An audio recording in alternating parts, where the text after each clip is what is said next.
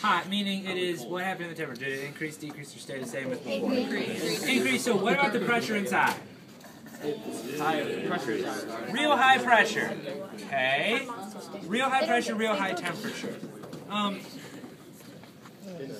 I wonder what will happen if I take the can and I put it into the cold water. It's gonna crush.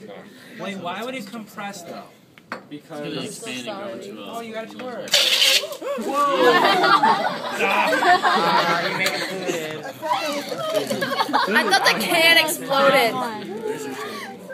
So, I'm going to try to use the snake fluid for this experiment. Alright. So, have you seen this before? No. No? Okay. Some of you have seen it, I know. Some of you haven't. That's fine. It's going to go into those regular Arizona bottles.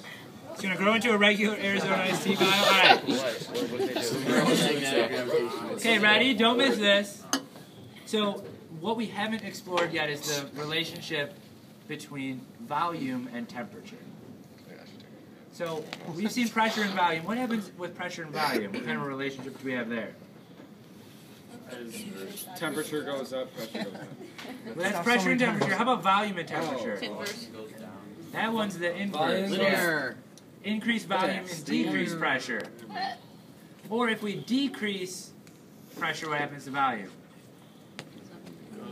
Peter, I dare you to Increase try volume, and put okay. the water in there. But we haven't seen what happens when you do temperature and volume.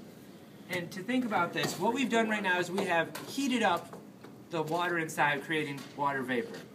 So that's putting extra pressure on the can. What's happening to the can's volume, really?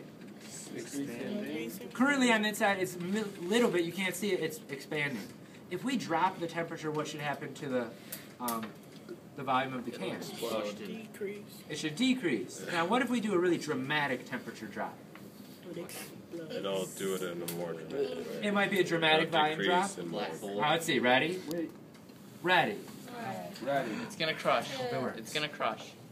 One. I'm calling it right now. Two. I'm so sick of it. It's over here, right? Three. Oh! Whoop-ha! Hey.